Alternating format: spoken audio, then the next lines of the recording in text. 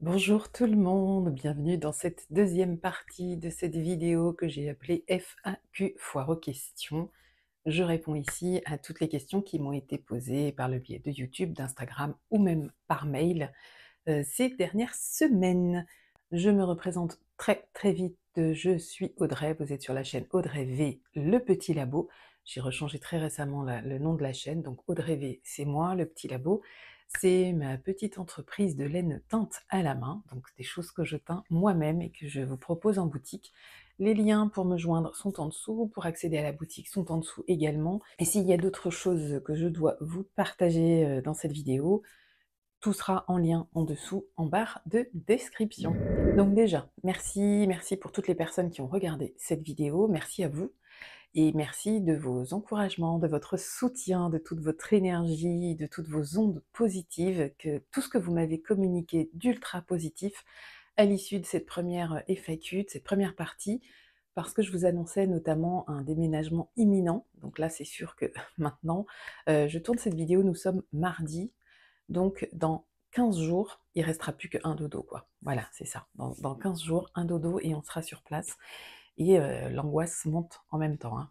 Je pense que c'est pas trop dur d'imaginer que changer de vie comme ça, quand ça fait, moi j'ai 47 ans, je suis en région parisienne depuis que j'ai 20 ans. Donc j'ai passé plus de temps dans ma vie en région parisienne et en plus je suis toujours restée dans ce département et dans ce petit coin-là.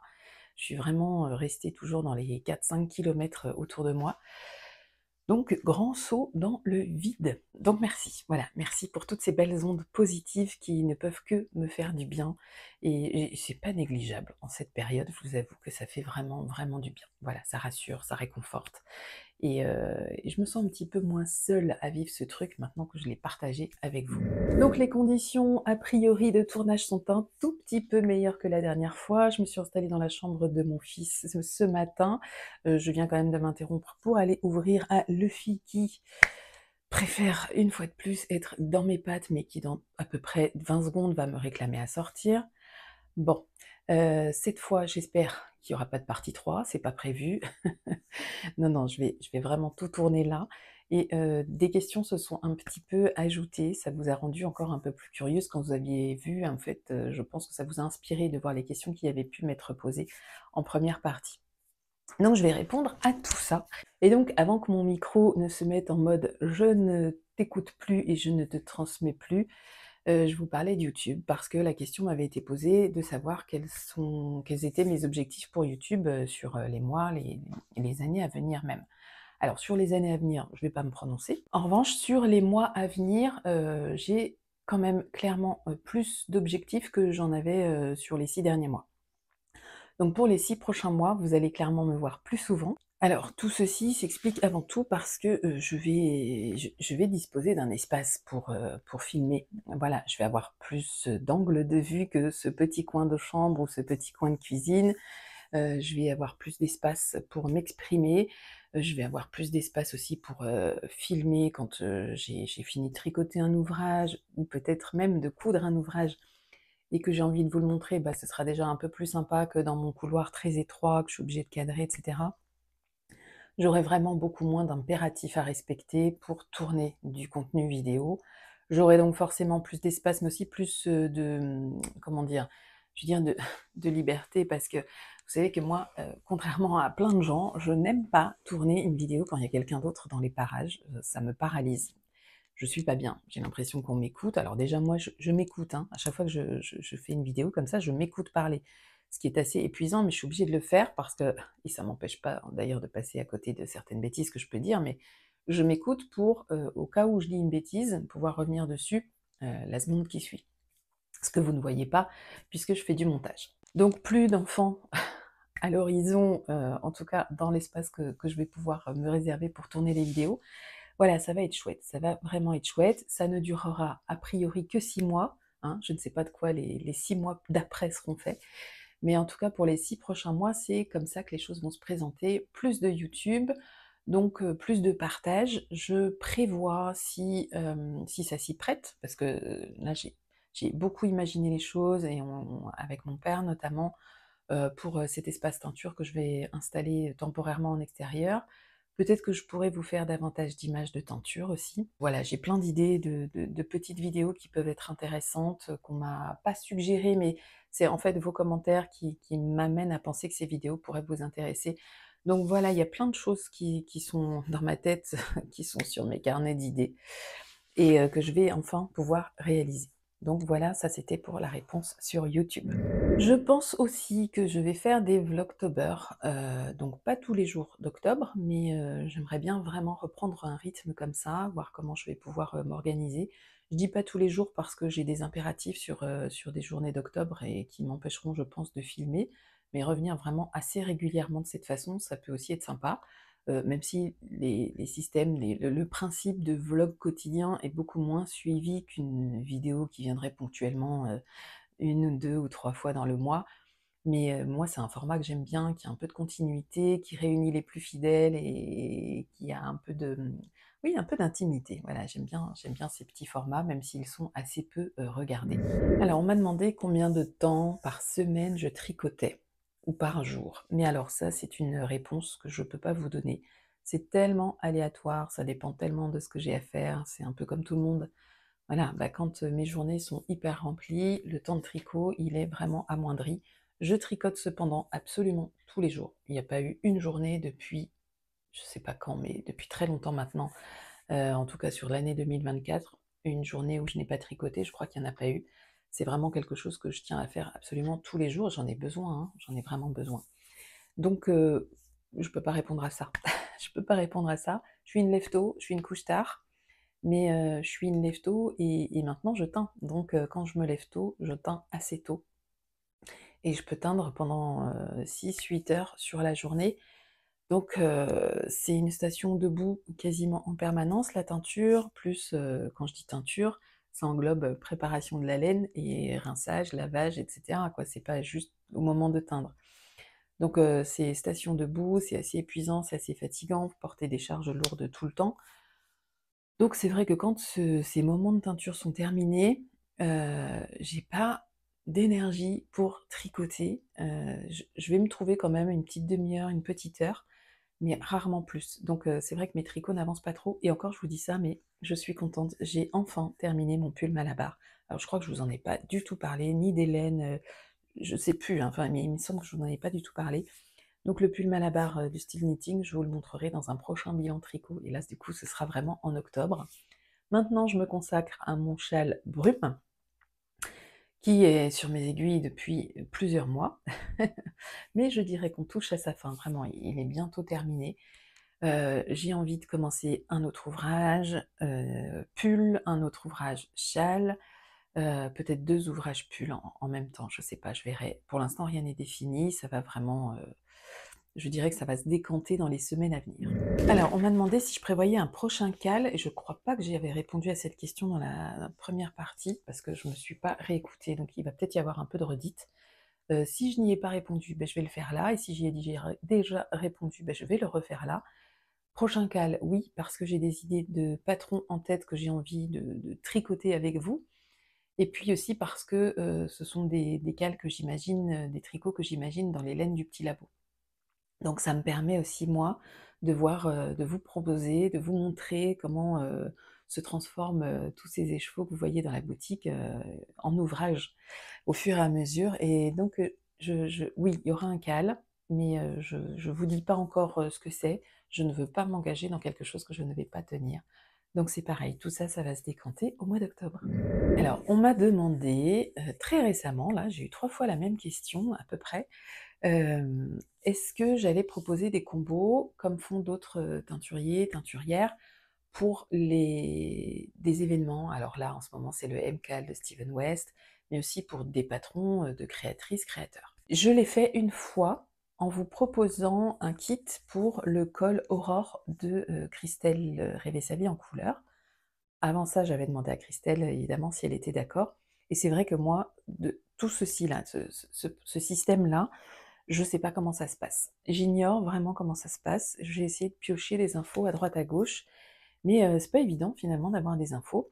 Et quand je dis je sais pas comment ça se passe, c'est que sur le principe, ce qu'on comprend, c'est qu'un créateur de patron propose tel patron, un teinturier propose, des écheveaux pour teindre ce patron. Et je trouve, et ça ne regarde que moi bien sûr, mais je trouve qu'il y a un problème, d'équité dans tout ça. C'est clairement moi qui gagnerais le plus d'argent par rapport à la personne qui va créer le patron. Certes, ce n'est pas le même travail, ce n'est pas le même métier, ça n'a rien à voir, je suis bien consciente de tout ça, mais quand même, voilà, il y a quand même quelque chose qui me dérange.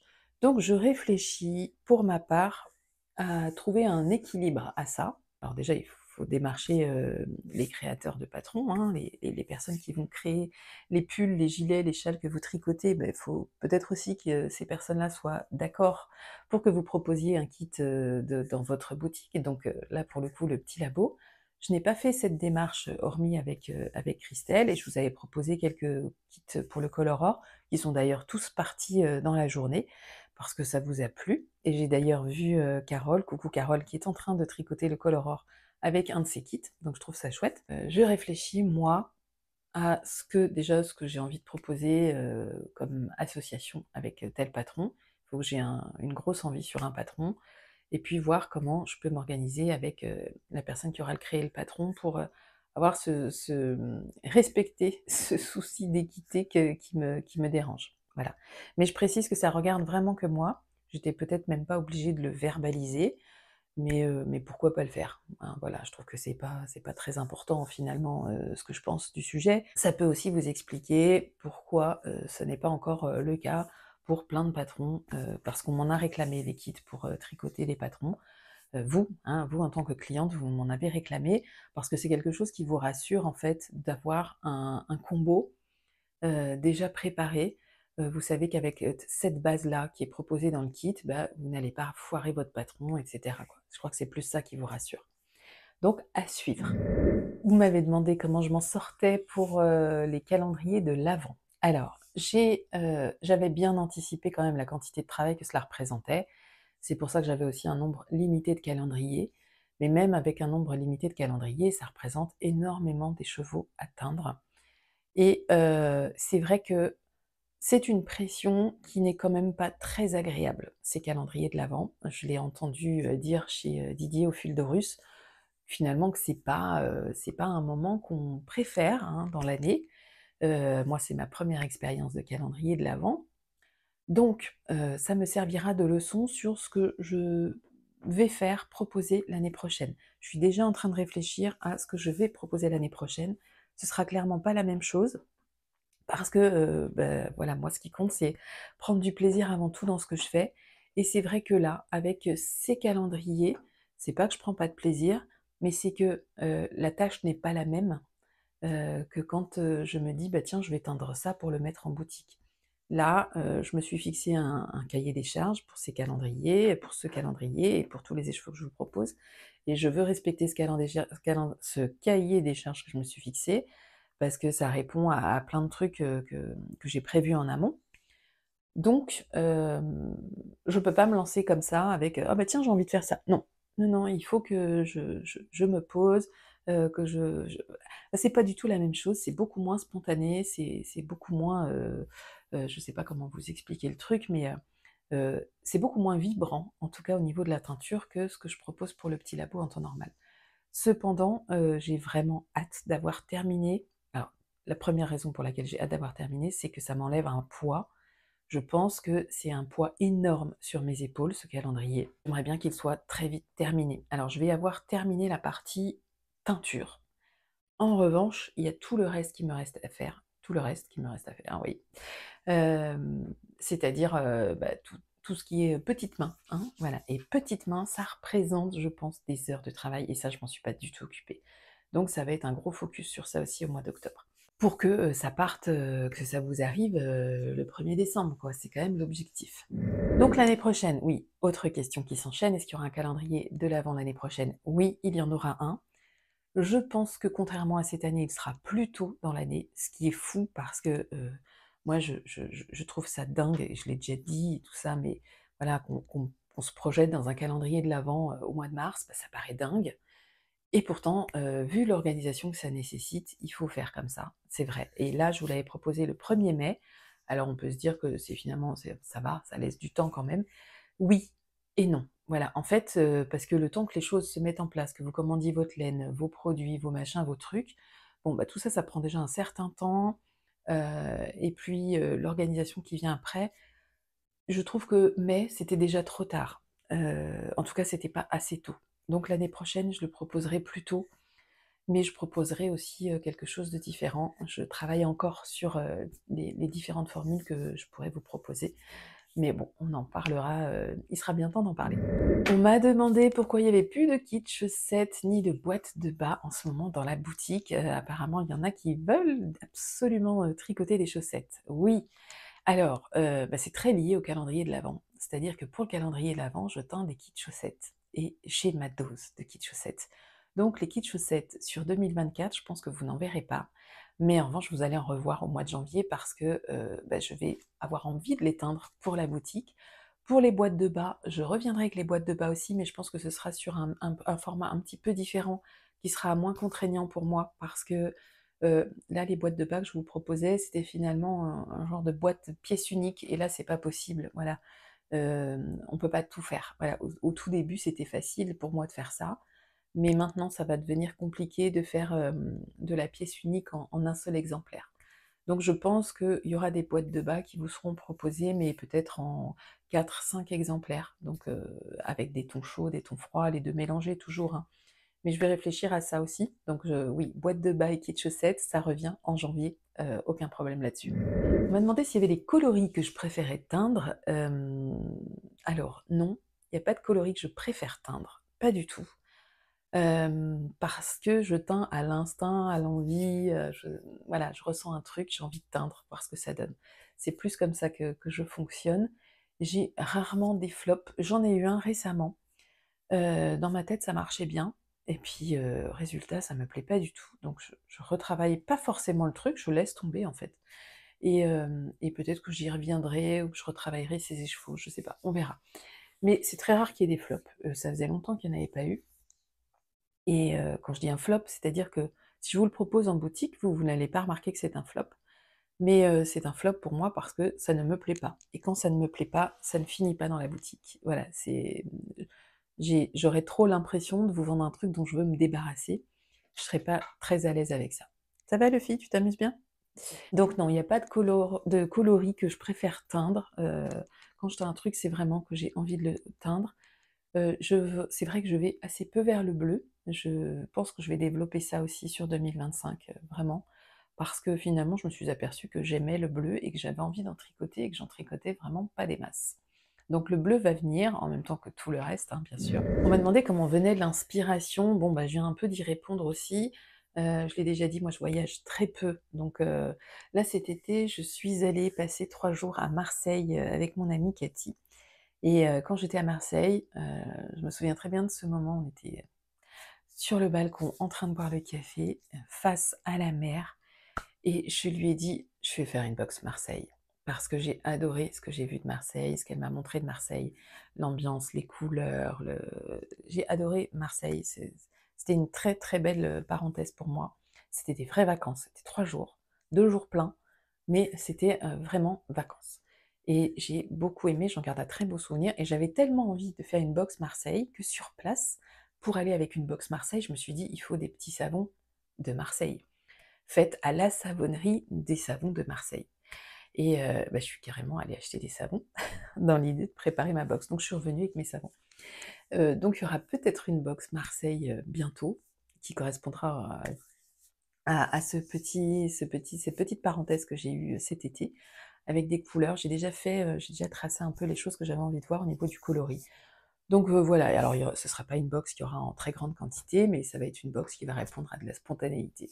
Voilà, l'inspiration, elle vient comme ça. J'ai pas de Il y a très rarement des choses qui m'inspirent, c'est plus dans mon esprit où j'ai envie, de telle ou telle chose pour tel ou tel projet et puis du coup je me lance et ça finit dans la boutique.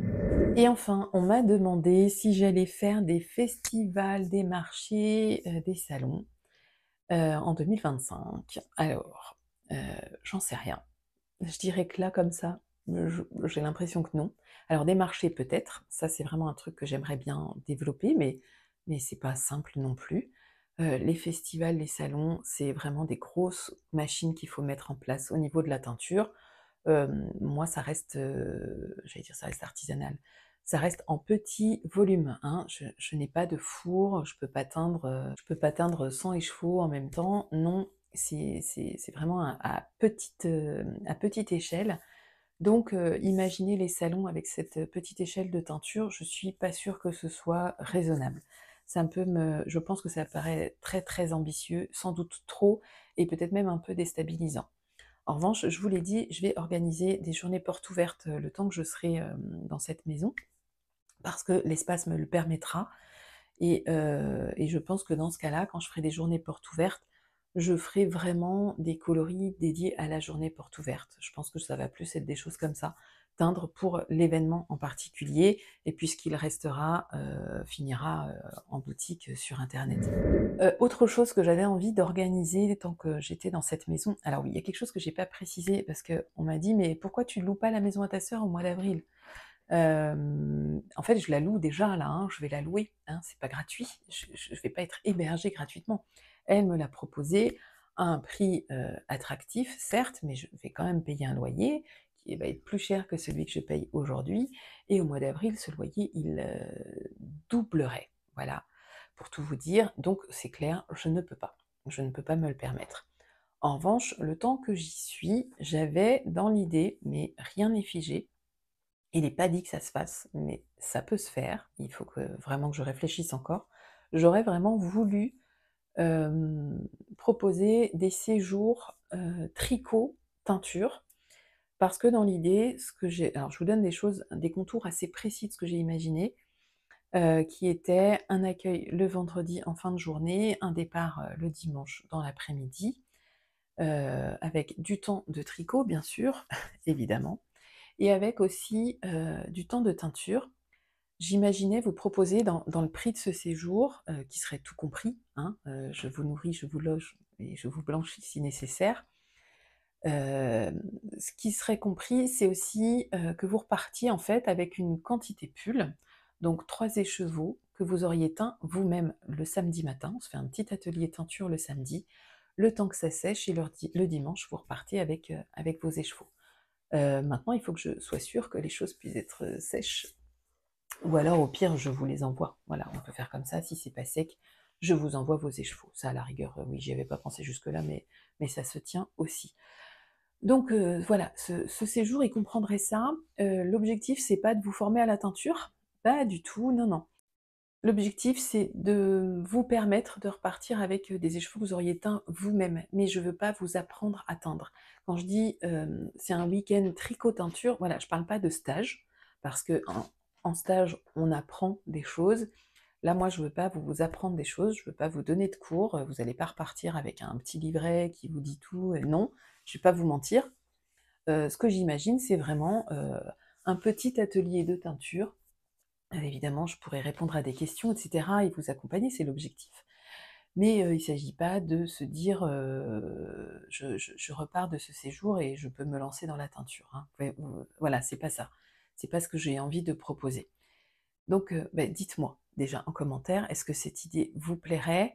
Par contre, j'ai un souci, pour organiser ce genre de week-end, c'est que alors je vais rentrer, je vais être assez transparente. La maison a 3 chambres et un bureau. Donc mon fils qui me suit pourrait, le temps de ses week-ends, dormir, dans le bureau dans lequel on pourrait aménager un lit, ça c'est pas le souci. En revanche, dans les 3 chambres, ce sont des grands lits de 160, mais ce sont des lits, pour 2 personnes. Donc je sais que les gens préfèrent un lit tout seul, un petit lit mais tout seul, plutôt qu'un grand lit à partager. Mais ce serait trop d'investissement de racheter toute la literie, en plus de façon tout à fait temporaire, hein, parce que ça serait pour quoi? 2-3 week-ends peut-être? Donc ça me demanderait trop d'investissement et du coup, ce serait vraiment plus du tout rentable pour moi. Donc ça veut dire que, si j'organise ces week-ends, ce sera dans des chambres qui auront un lit 2 personnes. Donc à supposer que ça ne dérange pas les gens, alors moi, c'est quelque chose qui ne me dérange pas, que j'ai déjà fait quand je faisais des week-ends couture, c'était vraiment un truc, ça ne me dérangeait pas. Mais ça veut dire qu'il y a, donc c'est ça, soit vous acceptez pas le truc et bah, bon, bah, dans ce cas-là, vous venez pas, soit vous acceptez le truc et puis dans ce cas-là, OK, quoi. Donc voilà, je sais qu'il y a des gens que ça va, exclure d'office parce qu'il y a des gens qui veulent pas partager un lit comme ça avec quelqu'un et je le comprends, mais totalement.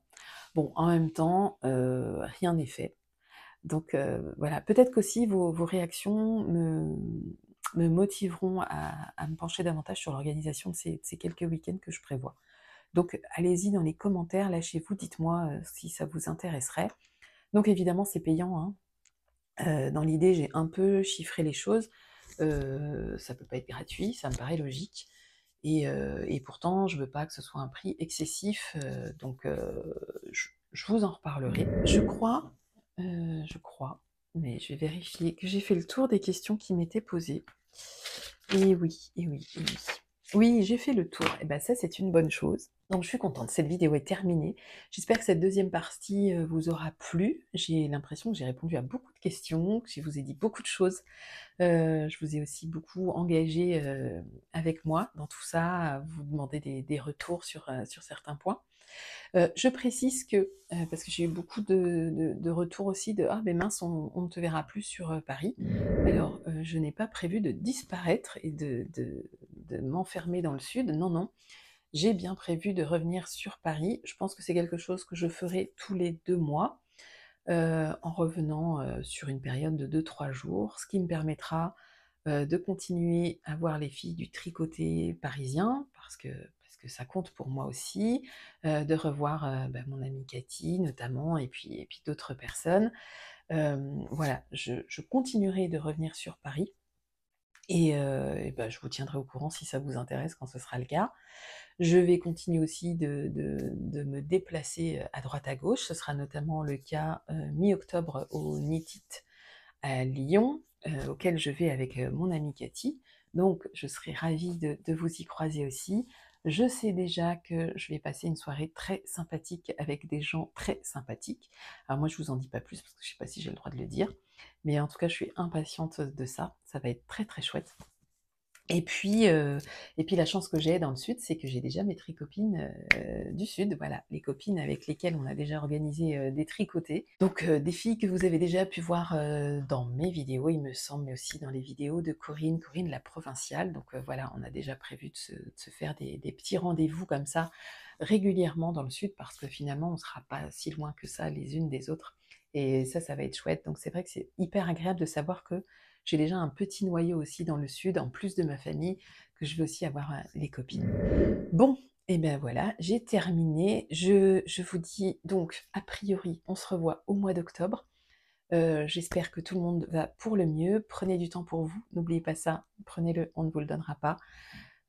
Oubliez pas de vous interroger aussi. Je sais que ça a fait beaucoup réagir quand j'ai dit dans la FAQ numéro 1, quand je vous ai dit qu'il fallait vous écouter. Il y a pas mal de gens qui ont réagi, j'ai eu des mails, très touchants, de personnes qui sont en pleine réflexion et qui justement ont besoin de s'écouter et d'être motivées à s'écouter. Donc pour ça, je vous envoie vraiment toute la motivation dont vous avez besoin. Écoutez-vous, c'est compliqué parfois de franchir certaines étapes. Ouais, c'est prendre certains risques, mais je pense que la plupart du temps, ça vaut vraiment le coup de les prendre ces risques et de s'écouter. Bon, allez, j'ai assez parlé, je vous souhaite une très belle semaine, très belle journée, un très beau mois de septembre, parce qu'a priori on ne se revoit pas en septembre, et puis je vous dis à très bientôt, en octobre. Bye!